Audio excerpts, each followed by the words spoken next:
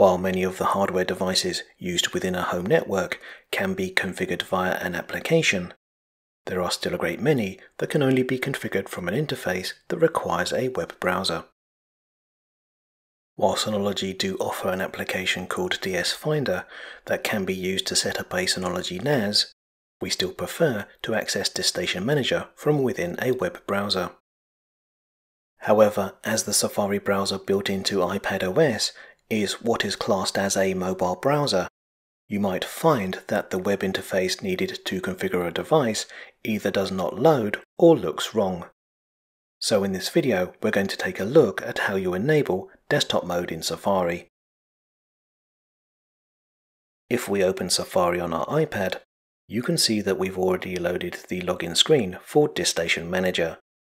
However, because Safari is not in desktop mode, when we log into DiskStation Manager, the user interface for our Synology NAS is considerably different from what you would expect to see from within Windows 10 or Mac OS. As Synology are aware of this issue, if we select Settings, there is an option to enable desktop mode.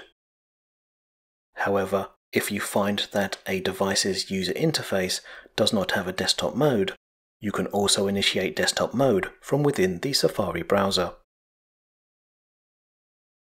On the left side of the address bar, we have a AA icon. When we select this icon, we are presented with a drop-down menu. If we select the option Request Desktop Website, while we have been logged out of DiskStation Manager, when we log back in, the DSM appears and behaves in the same way that it would in a desktop web browser. Let's take a look at the user interface for another device on our home network. If we open the login screen for our Synology router, you can see that by default, the router tries to redirect us to the DS Router app.